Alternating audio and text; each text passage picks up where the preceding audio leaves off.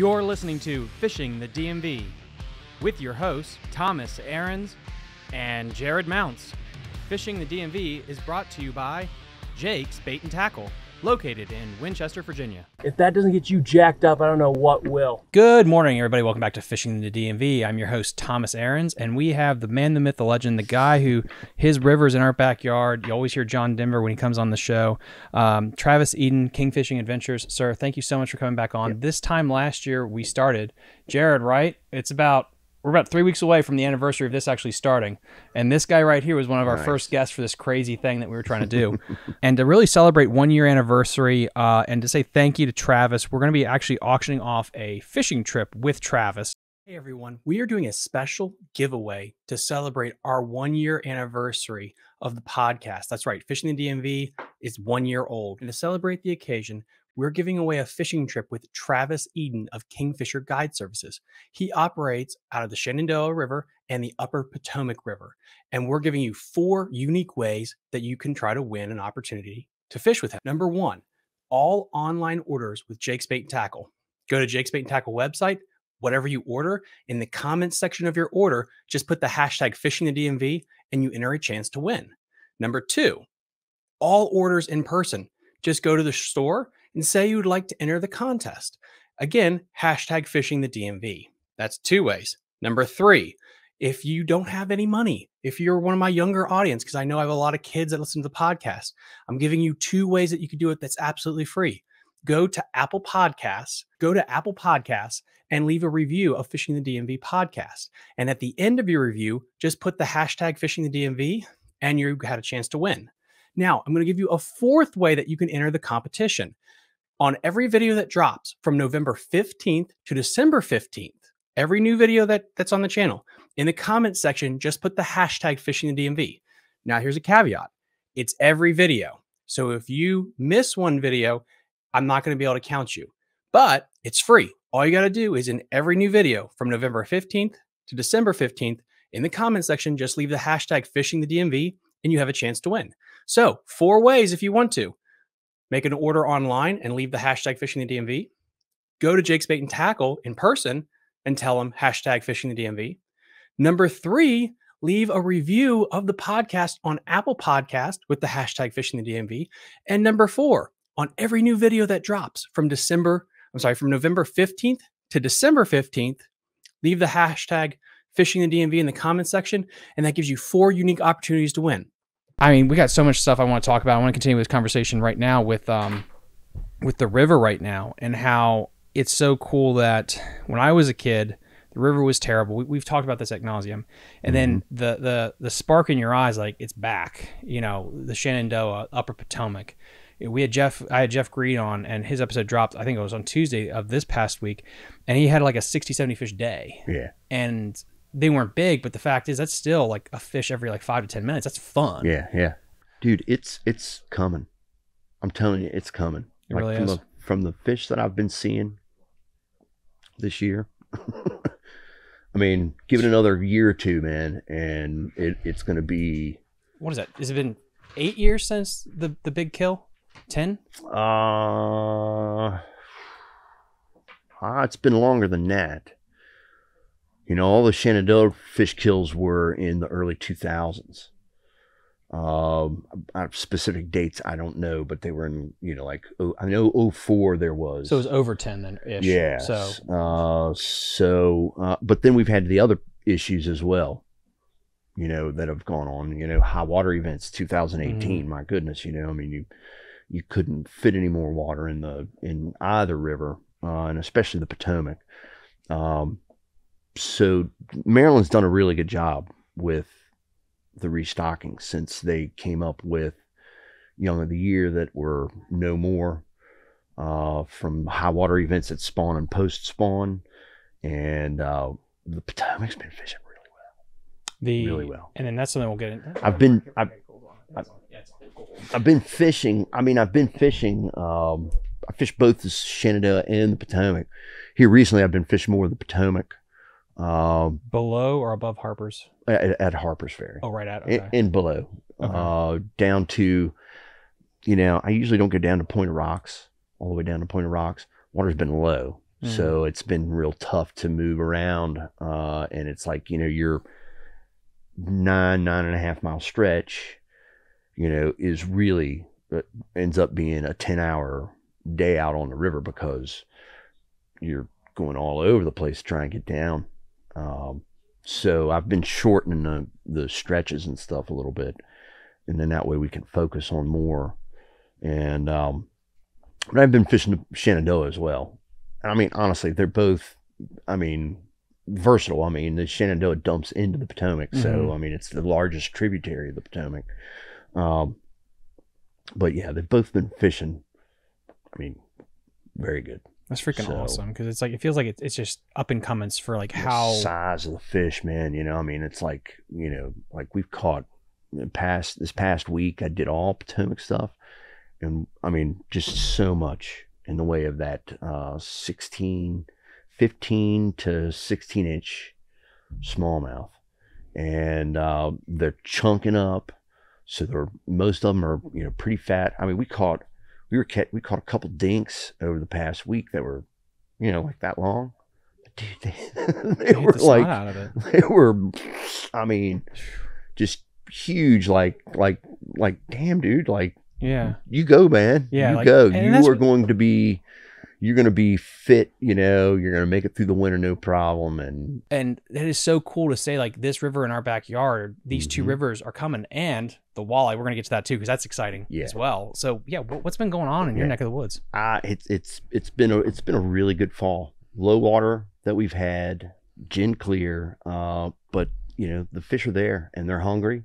Warm temps as well, have really kind of, I was out with two other guides last night, hanging out at one of their houses, and we were talking about how it's been a while since we've seen a warm fall like we've had, and a fall that hasn't been very wet. Of course, today we've got some rain going on and stuff, and rivers are going to bump up, but nothing out of control. And it's just been a spectacular, the whole season in itself has been pretty spectacular as far as fish caught, the numbers and stuff. We're really seeing a change in both rivers, as far as that's concerned. And, I've had trips out over the past, October, the month of October, where we would boat 40 fish, and I'd have like one angler in the boat. Wow. So that's a lot of fish for like one person, Fish. Granted, I make a few casts, here and there as well, but yeah, good times.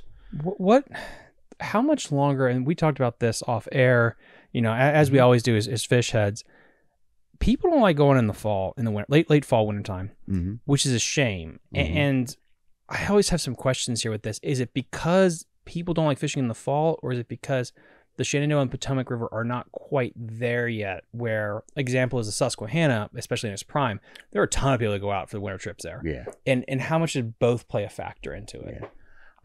I think the reason that around here that a lot of folks don't go out in the winter is, for one, not everybody's a winter person. A lot of folks want to, cozy up inside next to the fireplace, with a hot cup of cocoa.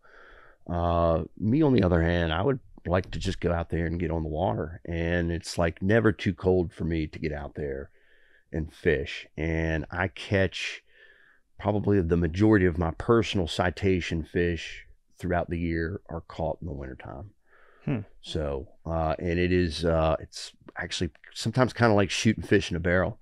And I've had winter days of fishing where two of us would boat 25 fish in a day. So, wow. Yeah, that's kind of, I won't say it's unheard of, but, it's a possibility. And I will say, that, the fish that you get in the wintertime, they're not the dinks. So, that 25 fish day, every fish that was boated was 15 inches or bigger, with a couple citations, 2 or 3 citations mixed in there. So, yeah. That's so much fun. That's a good day. What right now, how many days per week are you actually out guiding? Is it like, I would think right now this would be like prime time? Yeah. It's tailed off. My October started out a little on the slow side. or at least I thought that it was. And it just escalated, and it's like everybody was like, all right, well, we do have some warm weather, here. Let's go out and go, fishing. So, I mean, I was running up until this week. I was running 5 days a week. Wow. Out on the river. That's awesome, dude. Yeah, that's it's probably the best October that I've ever had. Really? Yeah. That's fantastic, guys. And then guys, again, please like and subscribe to like all of his content on social media. He has an Instagram, Facebook page, everything. Really follow him. He's a bastion of knowledge, and he's really key cornerstone to really this fishing community here in the Shenandoah Valley. What portion of the Shenandoah do you really focus on between October and, let's say, Christmas? Is it the north, south? Is it the main stem? Main stem. I've got my eyes on a spot or two on the South Fork for some winter fishing.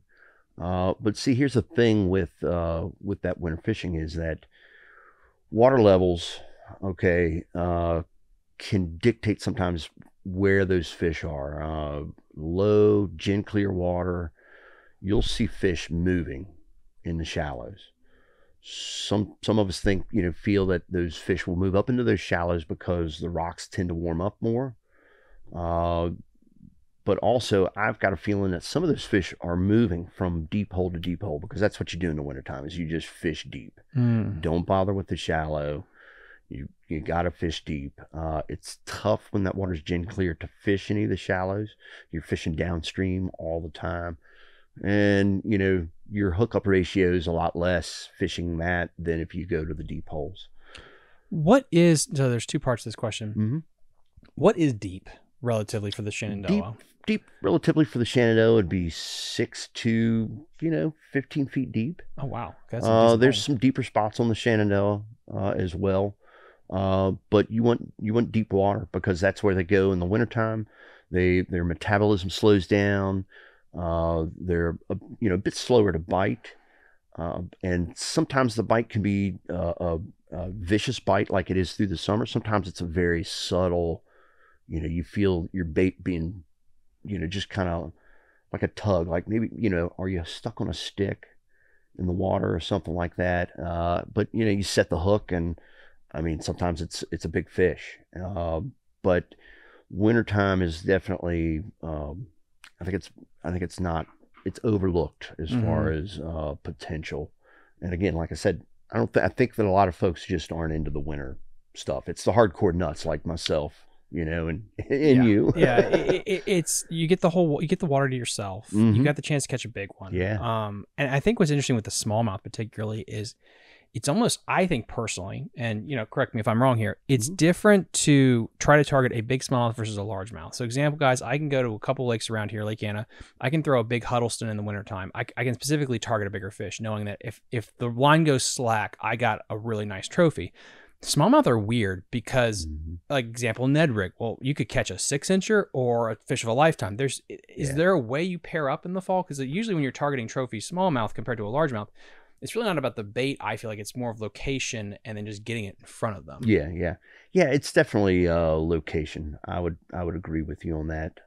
So, the lower, I always call it low and slow. You get out there, you throw your jig, you throw your finesse bait out there, and it is just, you want it on the bottom, you want it slow as you possibly can. Let it marinate for a little bit.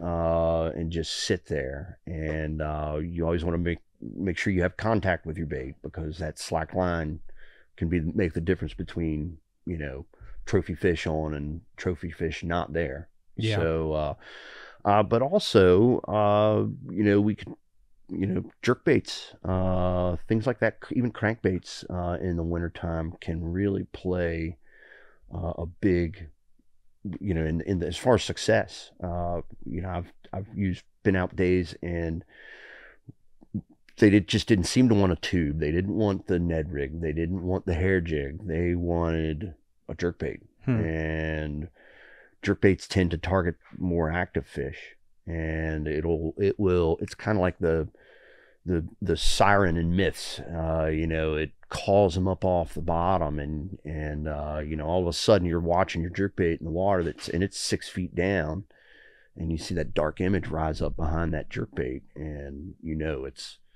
at least they're interested in. Yeah. And that's half the fun, is just watching it all unfold. Does flow rate or water level dictate? So one thing that I've been hearing now is like the worst thing in the wintertime is super low clear water versus when you get a little bit of rain flow. What does that just put them in purgatory when it's like, since like as we're recording this episode, guys, it's actually finally rained. It decided to rain. But before that, it's been like dry and low and clear. Yeah. What about that makes it so funky for them? Well, so with the water levels and stuff like that. So what happens is a lot of times, right? So especially on the river, and especially in the Shenandoah, you don't have a lot of like on the Potomac, the upper Potomac, and especially up around Harper's Ferry, you have all of those big ledges, those big rocks that downstream side creates eddies. And those fish will go and hold in there. There's some really big eddies, out there around Harper's Ferry as well, that where those fish are there, all through the wintertime. But as the water rises, like on the Shenandoah, there's not a lot of that. And so a lot of times you end up concentrating more on bank eddies. And when the water rises, those eddies will go from being 10 feet wide to all of a sudden they're 2 feet wide. And so it just kind of crams the fish up in there, and they'll stack up in those eddies. I don't mind fishing when the water's, running 6 feet high, versus, 2 feet, because it's, for one, it narrows down exactly where they're at. But they will hold too on, in some of those ledges that are out in the middle of the river, down on the, the downstream side of it, where you've got current that flows over top of it, but they'll hang out down low, where they can get out of the current. Right. Yeah. And that is so fascinating to me, because like I would almost say flip and reverse, like summertime when it's low like that and you're walking through every hole, they'll eat anything, in that fast current. Yeah. But then you flip around in the wintertime and they want no current. They want no current at all. and it's such a subtle little change, but it can, I think this is also what makes rivers so unique, I think, especially in this area where you don't have a lot of access. They move so much. They really do. And it's so weird to think, but they really do. And so if you are trying to bank fish the river, if you're not in the right area, you're just not going to catch them. Like, they're just not literally there. Yeah. And guys, no matter who you have on whatever river guide or river rat you have on there, this is like the common census is there are huge stretches of river that are just flat out dead. And that's what's so important, to kind of move fast, slowly, and really hit these areas the best you can. Yeah. You also mentioned the upper Potomac is also playing well right now too. Yeah. Oh yeah. Very well. So kind of the game plan for the upper Potomac that I've been practicing is, water temps definitely dictate, as far as the jerkbait bite. We've been throwing jerkbaits since mid-September. But you gotta have the right water. You gotta have the right depths for it. And they don't always, eat. You can throw a jerkbait down through a deep stretch and not even get a look, at least not a look that you know. But we've been switching it back and forth on the Potomac and fishing flukes or these soft plastic jerk shads and that's the Z-Man jerk shads in the shallow stuff. And then when I get up to the, something that's got any kind of depth to it, when I say any depth, I'm talking, 6-8 feet or deeper, we're throwing jerk baits. So right now, go from like number 3, because I think you got 3 baits there. Let's go with number 3. I've got two. Yep. So I've got the Z-Man jerk shads here, and it's a fluke. It is made out of Elastec, so it is buoyant. So just your typical 3 or 4 extra wide gap hook is not going to get this thing to sink. It wants to skitter across the top of the water when you fish it, which sometimes not such a bad thing, but now you want it down. And of course, the Venom sickle hook and that I use typically is an 1/8 ounce. This one here's the 2/0, but I usually go with a 3 to a 4/0 size, something a little bit bigger, and it helps get it down. And there's a couple different ways that you can fish it. One, you can, and what's really been working a little bit better the further into the closer to winter that we get is a very kind of slow, methodical, almost like a finesse bait retrieve. Not a lot of jerking, not a lot of movement. And you know, they've been eating them. And then in the deeper water, you know, we're throwing jerk baits, and I've got the Vision 110+1 right here, deep diver. Specific colors, you know, I can't really give a specific color that they eat because I've been having them eat all different colors and all different types of jerk baits. But this is a really good one. Hooks are like sticky like Velcro. I mean, you know, if you're wearing gloves in the wintertime and you're trying to tie this on, take the gloves off. You'll thank me. Do you go with the smaller size or the bigger one? Does it well, matter? It kind of depends. You know, if I'm throwing a bigger size and it just doesn't seem to be getting hit in spots that I know that it would get hit in, I'll reduce it down and go to the smaller size. How much of it is a visual take? And I guess it does also depend on water clarity. But is this something where you're working this thing an inch off the bottom and 8 feet of water, or is this where you're actually watching them track the jerkbait down, sharking it, and consuming it? Well, I mean, if the water's clear, I mean, you know, you're watching them. You're watching it. Yeah, Okay. yeah. And I've had over the past couple weeks on jerkbaits, I've had fish follow it in, Oh wow. but not eat. You know, very interested, but just not quite ready to commit. And then you get that, you know, slam on it that's so far out that, you know, you've thrown it, you know, because these things you can chuck, you know, a good long ways. But, you know, you can't even see the bait. And, you know, they'll hit it. And a lot of times what I do is I take these baits, and I learned this from another really good guide and friend, Duncan McGrath, and that is to take a stripe of white nail polish and paint just right there on the head, a little strip of it. And then that way, because this bait, for example, when it's sitting in the water and it's sitting upright and it's not being moved, it disappears. It's really tough to see, but that white, you can watch it. But I also have to thank my buddy Scotty for getting me into, you know, throwing some jerk baits and stuff like that. So That's a really cool trick. Wow. yeah. And then what are you messing around with when it comes to line and rod? Are you making adjustments to that to get it up in the water column, or do you have like a tried and true? Yeah, tried combo? and true, man. You know, I'm a big braid guy, you know, and 10-pound braid, 10-pound leader. Water's really clear, I'll go to fluorocarbon leader, and you know, that really seems to be doing the job, and you know, getting it done. So When Elastec, is that just because as a guide, and this is what makes sense to me, is it's just it one lasts. bait? Yeah, I was It gonna say. lasts, man. I mean, I had a guy that was out with me for over 8 hours earlier this week, and he used one bait and one hook the whole time.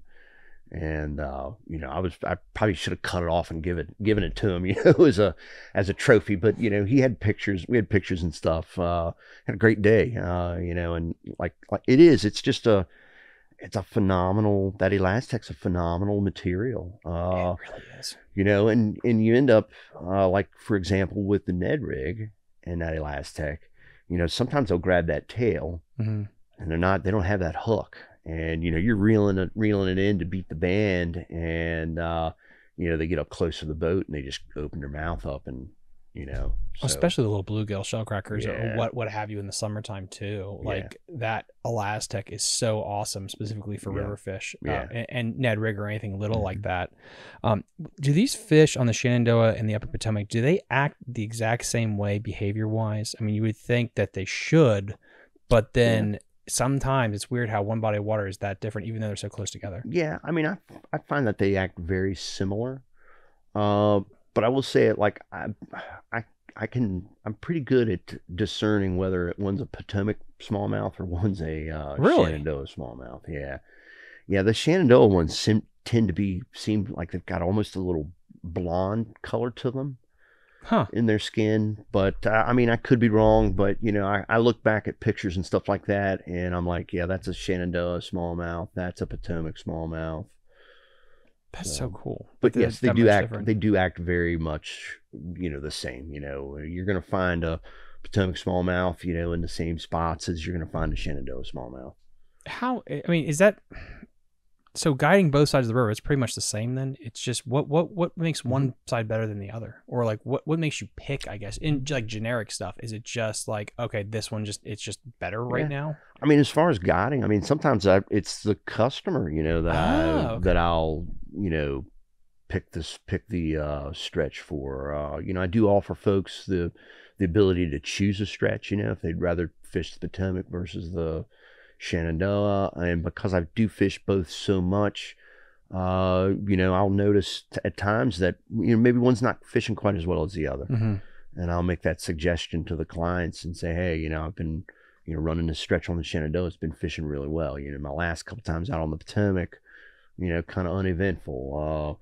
You know, I'm in the business of getting people to the fish and getting the fish on their end of their line, and not to just take them down the river and, you know, collect their money. I mean, yeah. It's just so, it's so interesting, guys. And then, by the way, here's another plug: is we have for limited time only the Shenandoah, you know, the Shenandoah T-shirts, which actually have an image of an outline of the Shenandoah river system, and then you can also look at the base where it merges with the Potomac at Harper's Ferry, and you have these two rivers that are so unique. And I think we'll probably talk about the Conakajig here in a minute. You have the Upper Potomac and you have the Shenandoah, and these two unique river systems that are so close to each other. And then I've always been curious about that too. It's like, yeah, which, you know, how you make that decision, because it's almost like when I fish a tournament, I get paralysis if I'm on one body of water and I'm trying to make the right decision. I can't imagine when I have a paying customer being like, crap, where do I go? And I guess this all ties into, like, there are tons of guides out there. There's more than just you on these river systems. And I think this was not recorded, which is the networking thing and the camaraderie, the brotherhood. Yeah. Is that something where there's information of like, hey, I've been skunked the last couple of times. Can you throw me some points? And you talked about if there's a broken oar, you guys help each other. Yeah. It's not as cutthroat as I thought it would be. No. I mean, we're all in it together. And, you know, for example, if somebody calls me up and books a trip, or wants to book a trip, I should say, I will, and I'm already booked for it. You know, if I can find another guide to run that trip, I will. But if not, I will throw them in the direction of one of the other guides, so that you know, I mean, we want everybody to get out and have fun and catch some fish. But yeah, it's very much a brotherhood. You know, camaraderie. I was told by Mark Kovach and a couple other guides that when I first started guiding, that you know, we're all in it together, and you know, we should, you know, learn to help each other and not play that cutthroat game. You know, so we share data, you know, logistical information, discuss sections that we've been fishing, things like that, to try and help each other out. For example, the other day, you know, I had to get John Hayes to, who's another guide, been guiding since I think '93. And, you know, I had to get him to come run shuttle for me. It was kind of last minute. Shuttle driver broke down and couldn't run shuttle. And so, you know, it was nice because I was taken out at Lander's boat ramp in Maryland on the Potomac. And I could just tell John, hey, you know, meet me at Lander's at 5:30. And, you know, he knows exactly where it is. And so that's freaking awesome. Yeah, and we share stuff too. You know, like what are they biting on? You know, what have you been fishing lately and stuff. You know, so we have a very, very good relationship. Because you almost need to, because like you said, like you guys all want to make money. You're all in the same business together. And with that about making money, there are other species that are, I mean, again, guys, and I'm going to put this actually, because with the miracle of editing, we're going to say it at minute 29. I'm going to make a note of this. I'm going to put this picture above my head that you're looking at right now, which is you caught a absolute monster walleye. Yeah. Holy God. That thing looks like it came from Lake Erie. Yeah. The walleye are a thing now. It's not the biggest one I caught, though. That's insane. The second biggest one I caught. Dude, like, that looks like a big body Lake Erie style Yeah. thick fish. And I know John Mulliken talked about this when we had him on the show, with the stocking program in the Upper Potomac. Shenandoah has them now too, if I'm not mistaken. Oh yeah.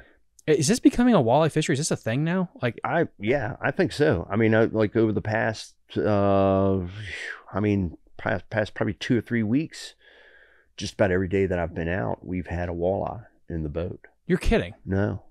So, they're there. And, like Virginia regulations versus the Maryland regulations are a little bit different as far as the size and stuff like that. But that particular one came off of the Shenandoah. My biggest one was only 1/2 inch bigger than that one, longer. Weight wise, I didn't have scales. But I mean, the one that I caught, just recently, I mean, I'm sure that thing was 10 pounds, if not more. I mean, it was. Are you getting to the point, because you're Big catching them more, are you learning something different about the behavior yet? Are you starting to key in on anything in particular about the way they act? About the walleye? Yeah. They love jerkbaits. Really? Yes. Huh. They love jerkbaits, and they love these jerk shads too, and flukes and stuff like that. So, I mean, that's, the fish that, the walleye that we've had over the past 2 or 3 weeks, they've come in on jerkbaits or jerk shads. And, generally, like when I'm going for the walleye, like I like to go a little bit on the, deeper water. Tends to call them up. John Hayes and I were out the other day and fishing on the Potomac late in the evening, throwing some jerk baits, and bam, he got this one. It was a big walleye come up, swipe at the bait, and miss. Came back, swiped again, missed, and then went away.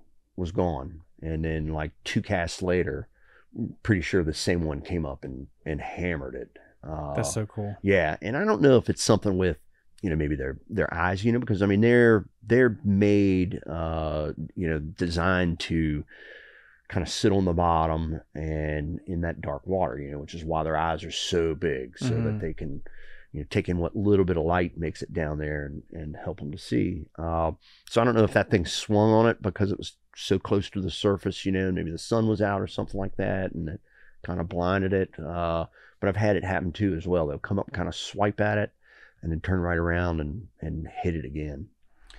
So it sounds like right now, like, and they taste delicious. Oh, they're fantastic. I mean, they're guys, if you haven't, like, they're one of the best eating fish, Yes. Around.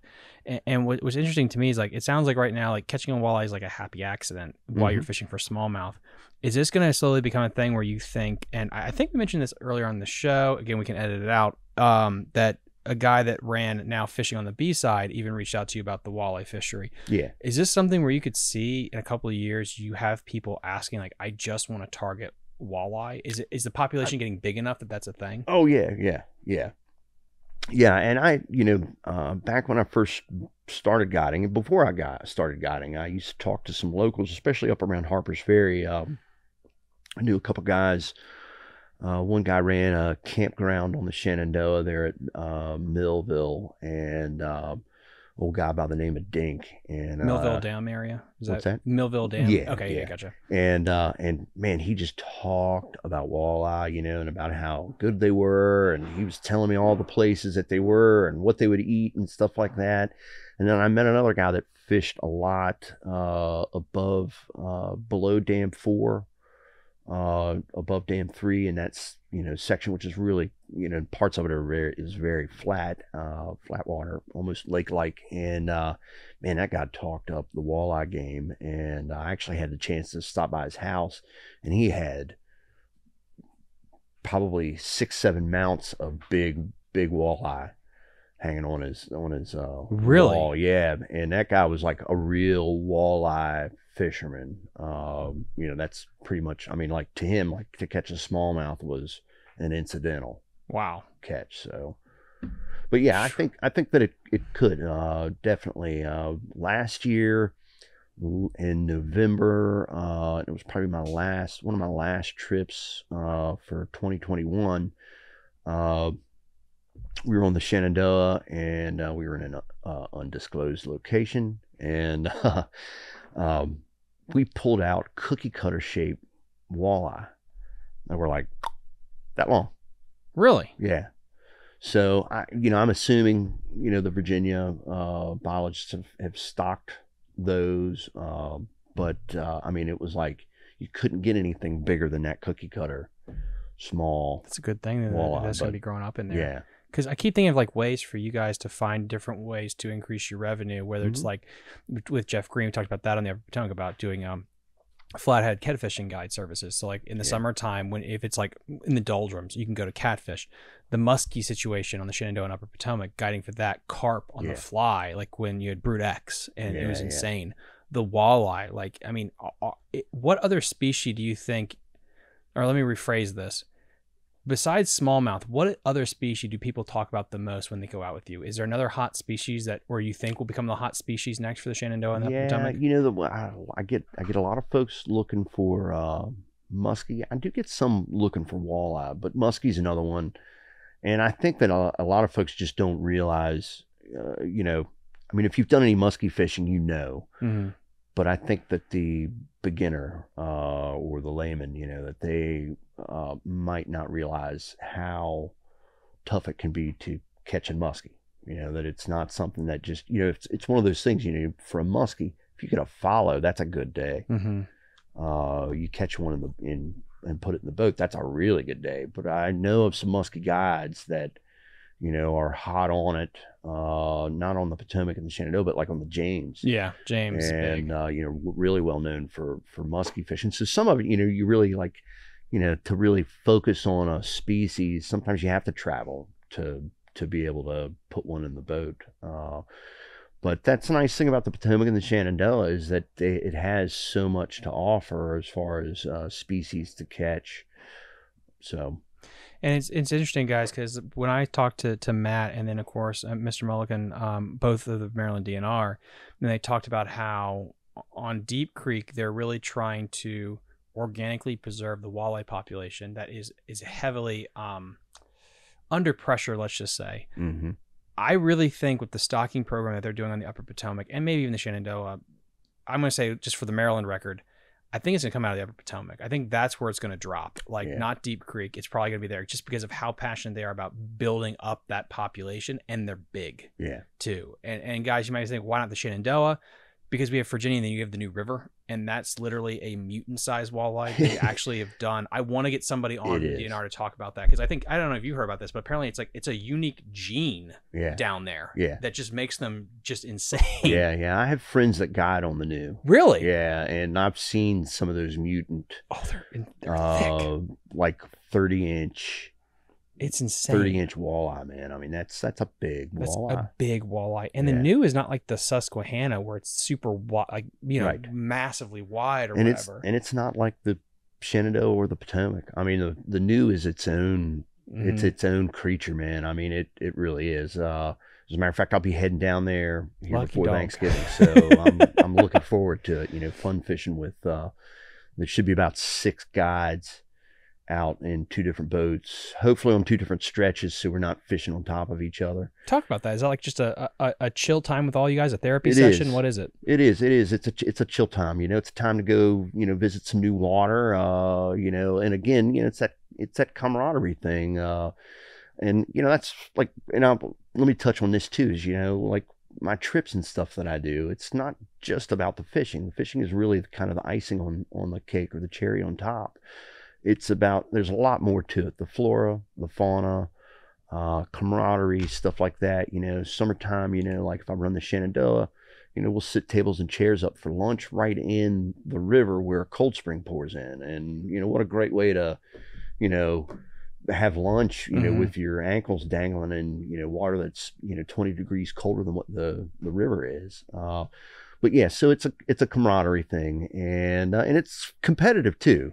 And there's a lot of trash talking and stuff like that goes on. And, but yeah, it's a time to kind of, it's kind of that, okay, like my real busy season's over with, let's go have some fun. So I'm looking really forward to it. What is so unique about the New River? Like that does not, I want, again, guys, if you know somebody, maybe Travis will give me some numbers. I want to get somebody on to talk about the New River, because that place is so, I think it is, again, you fact check me here. It's like one of the oldest rivers in the is. world. That's exactly what I was going to tell you. What makes it unique Yeah. is it's old. And so with the new river, you know, for example, you know, when I was out there last year, right around this time last year, you know, we're floating down through these holes and these big pools. And, you know, I'm, you know, looking over the side of the boat and I can't see the bottom of the river. And I'm like, hey, and this is like low water. They had low water at the time. And I asked my friend Duncan, I'm like, hey, how deep is it here? He's like, oh, probably about 30 feet. Holy God. Yeah. That's insane. Yeah. Yeah. It's a real gem of a river, and it's unique in its own right. So And it's also like a lot of it's protected, or the way that there's not a lot of buildup on the river. Let's just say that compared to like, again, like the main state of the Shenandoah nowadays, where it's like so close to DC, summertime, just all the Oreos floating down. The new, you're right. It's like the one time I did a float trip, I think it was for my 14th birthday. We went down there, and that was when new was like banging, like, you know, and it was insane. I think we saw one other float boat. Like it's not, it doesn't get touched a lot compared. Well, and the thing about the new too is that I mean it's a dangerous river. You know, I mean if you don't know what you're doing, you could get yourself in some big trouble out there. So you know, that's why I like going with these guys down to the new. 'Cause I don't know a ton about it, but you know, those guys help steer me in the right direction. You know, we go to hop over one of the rapids, and you know, like they'll kind of clue me in. You know, okay, once you get down past this riffle, you know, bust over to the left a little bit, you know, and you'll see a rock with a big pillow of water on it. You know, you want to go to the left of that rock and stuff. So they kind of help me get down through. For our audience that doesn't know, what makes the New River so challenging or dangerous compared to, I've heard this, and again, correct me if I'm wrong, the Shenandoah would be very like the beginner's river for floating. It's very safe. And then the new, I guess, would be like, it would be up there in all the other Virginia, Maryland rivers for their danger level. Yeah, I would think so. It's access. You know, the new runs through those deep, you know, I mean, there's ridges, and I mean, it's, you know, it's not like, So you know, River like, Runs Through It, Kevin Bacon movie. Is that what it's called? that was Brad Pitt. It was Brad Pitt. I don't know why I said it, but yeah. So guys, have you ever seen that movie?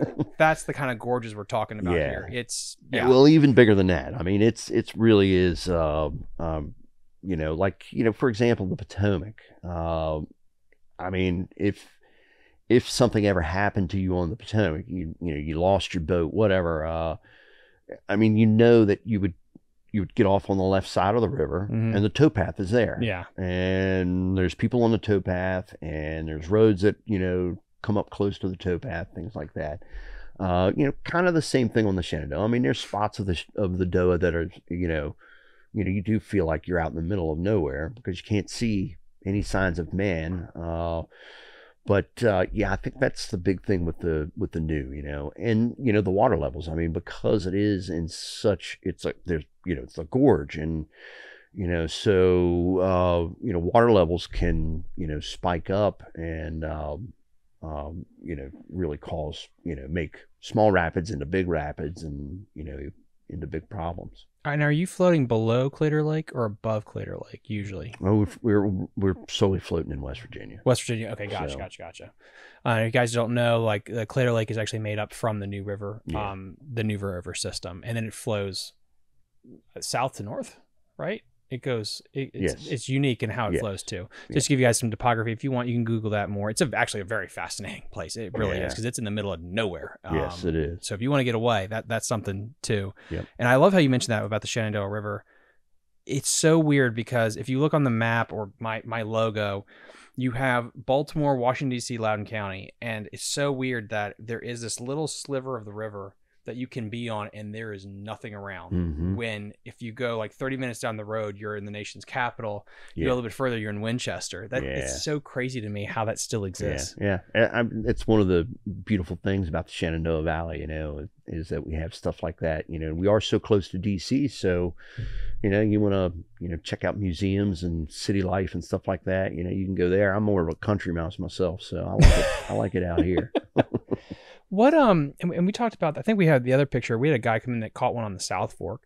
I mean, South Fork, North Fork, like how do you go out on your own at all to check on places, I guess? Because if you're guiding, I guess 5 days a week, that's one thing. But then let's just say you had some downtime.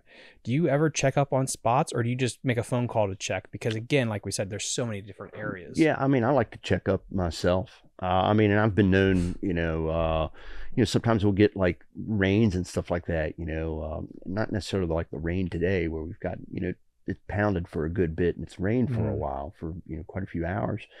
But there's been other times where back early in my guiding career, I had scheduled a trip for the Potomac.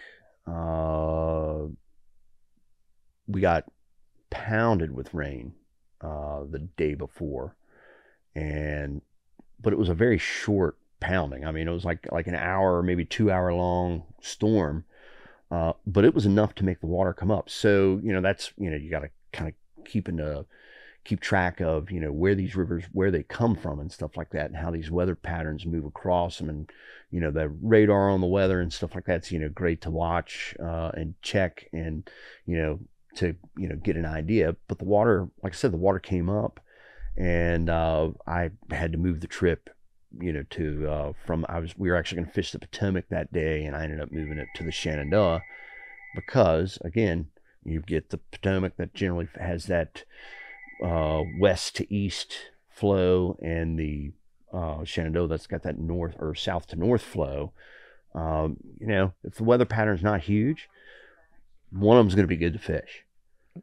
Okay, that's smart. So I try not to cancel trips if I don't have to. That is very interesting, and I even remember that from it wasn't Fishing on the B side. I watched that when I was driving up here this morning.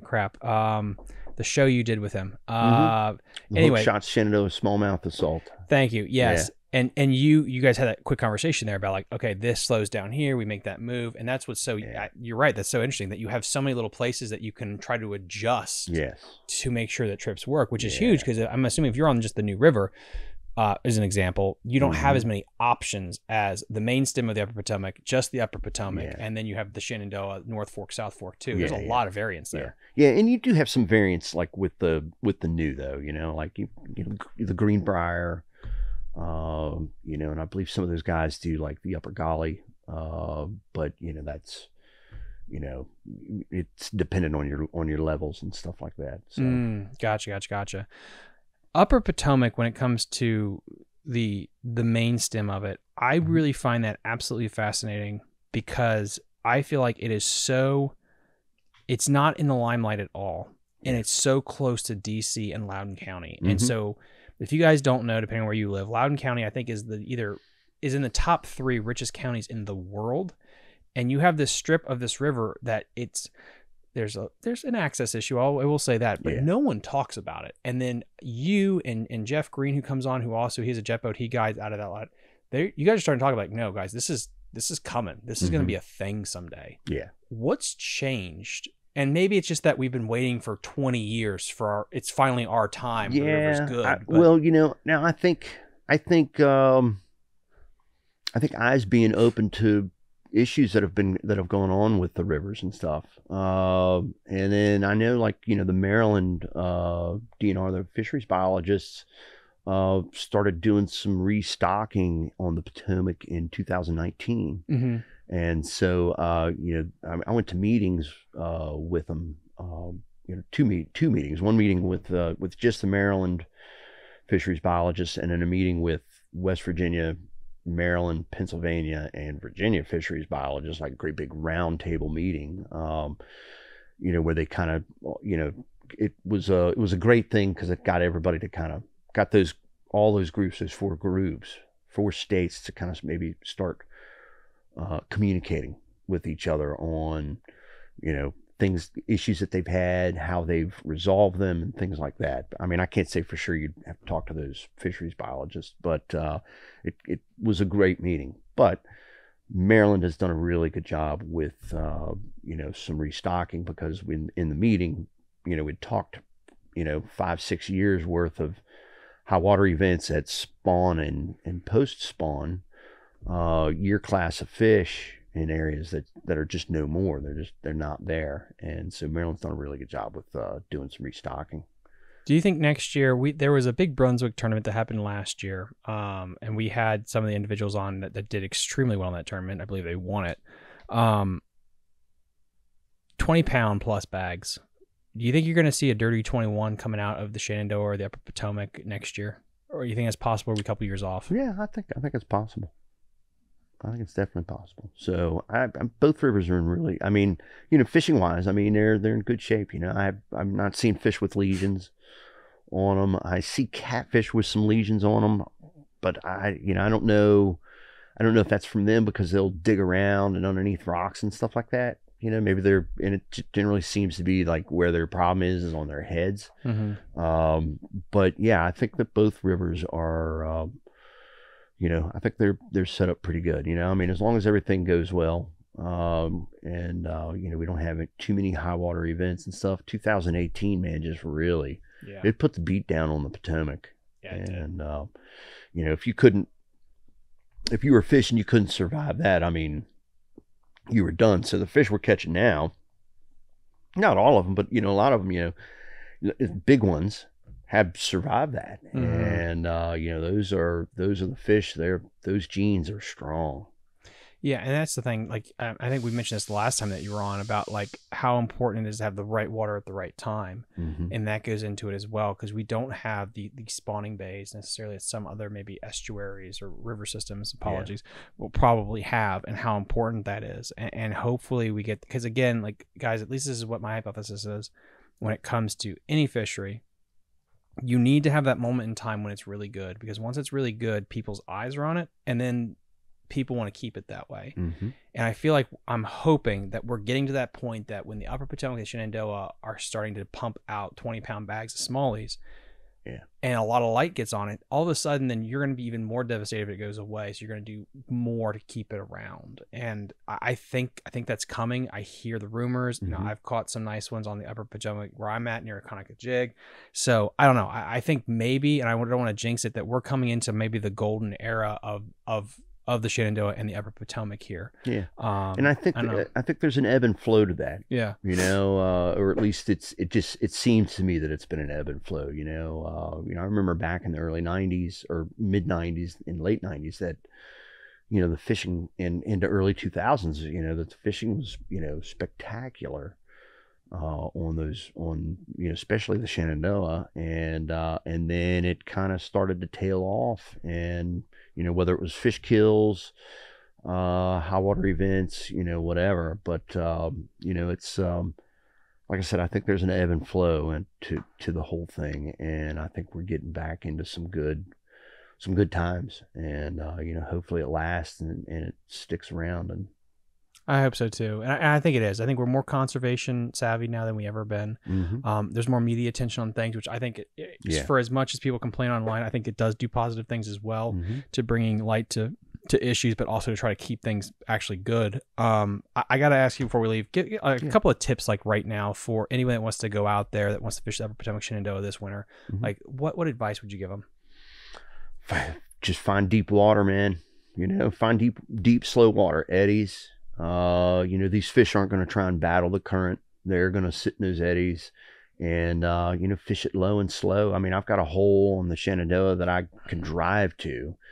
And sometimes on my way to go get groceries, I'm like, well, I'm going to go and fish for a little bit before I get groceries. So, I'll go out there and fish for a couple hours, and I can stand and bank fish and, without having to put a boat in and stuff and, get shuttle and whatnot. And, it scratches the itch a little bit, but and just like I said, low and slow, and I'll chuck a Ned rig out there, let it drop to the bottom, and just bring it back nice and slow. So, and what would the shortest float be that somebody could do if they want to take a kayak out this winter on the Shenandoah, particularly? Like, I know you can do a lot of long ones, but because again, Shenandoah is unique because there's not a lot of bank access, honestly, for a person. So you have to float it. What would be the shortest, 2-hour float they could do? Shortest, probably Morgan's Ford. Where the low water bridge is, down to Farms Riverview, boat ramp. I think that's like a 4, maybe 5 mile stretch. Oh, that's not bad. From Riverview down to 50 is about a 6 mile stretch. So, that's probably the shortest. If you're, you keep it up. Low water, of course, it just makes it tougher. And that's what I've been suffering through. The past, couple months is this low clear water.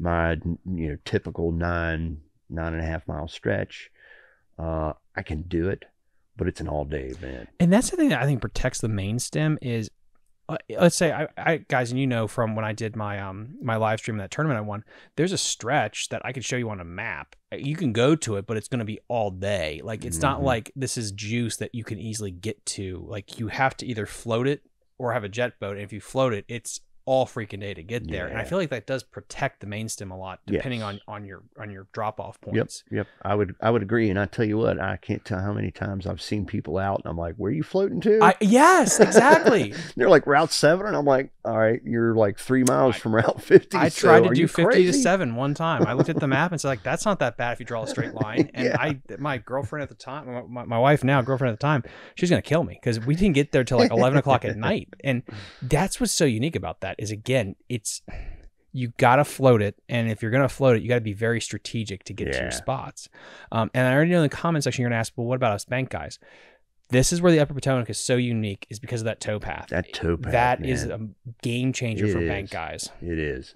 And I mean, what a nice thing to be able to do. You grab your backpack, with your tackle in it, and rod, and just walk the towpath. And there's plenty of parking places, along the towpath, and just walk the towpath, and then hop off the towpath and down to the river. So yeah, it's very nice that we've got that on the Potomac. It really is. And I had a guy on here, I think it was in September, and he talked about, he's like one of those electric bikes, and he does catfishing, and then that's what he does is he can load up his electric bike and he can go all the way wherever he wants, and he can fish it. And that's a really, until he mentioned that, I was like, oh crap, you're right, we have a lot of bank fishing opportunities. I never thought of that before.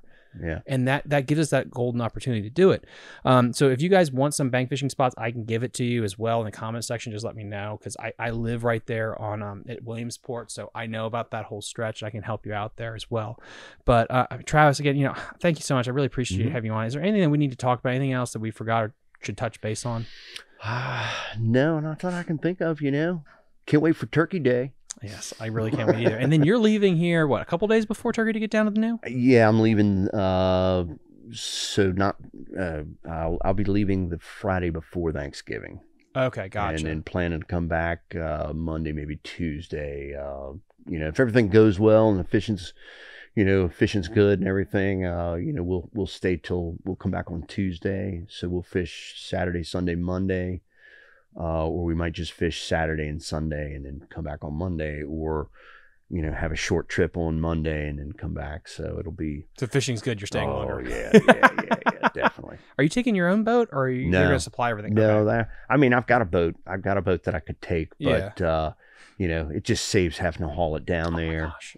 Which, I wouldn't mind. My trailer's definitely set up to go long distance, because of the wheels on it, or not, the little, donut Harry Holman or trailers.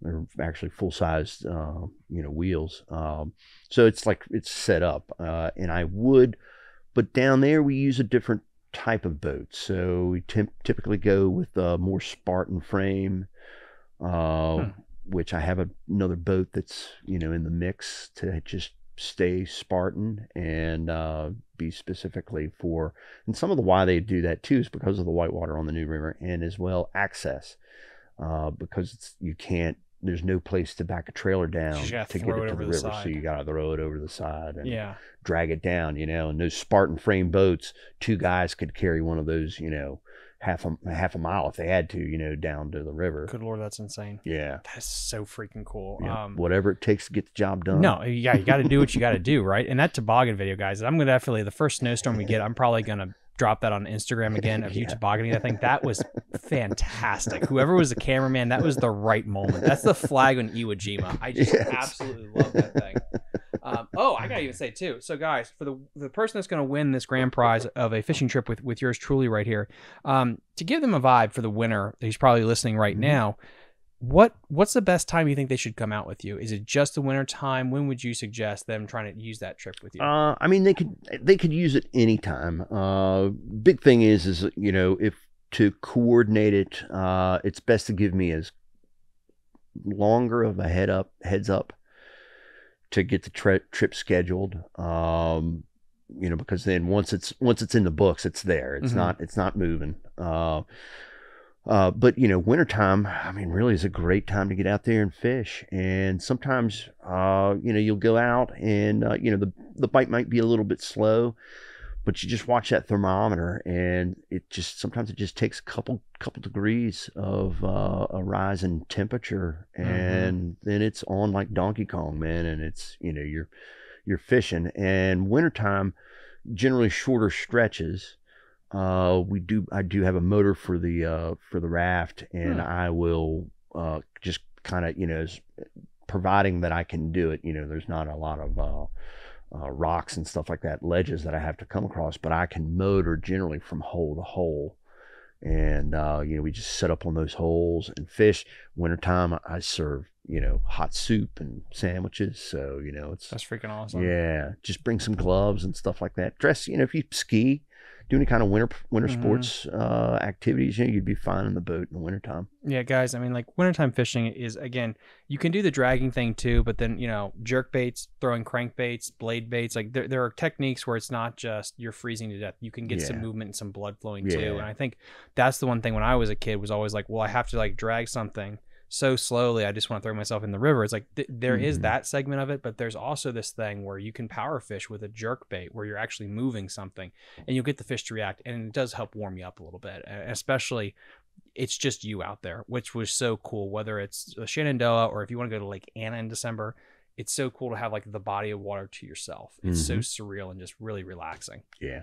And like my friend Scotty always says, it just takes one. Yep. It just takes one to make the whole trip wonderful. Yep. Travis, thanks again. I really appreciate you coming on the show. Again, guys, link in the episode description to all of his stuff. This episode and every other episode that drops after it until the 17th will be up for this grand prize. More information about that to come. And we'll see you guys next time on Fishing the DMV. Bye. You're listening to Fishing the DMV with your hosts, Thomas Ahrens and Jared Mounts. Fishing the DMV is brought to you by Jake's Bait and Tackle, located in Winchester, Virginia. If that doesn't get you jacked up, I don't know what will.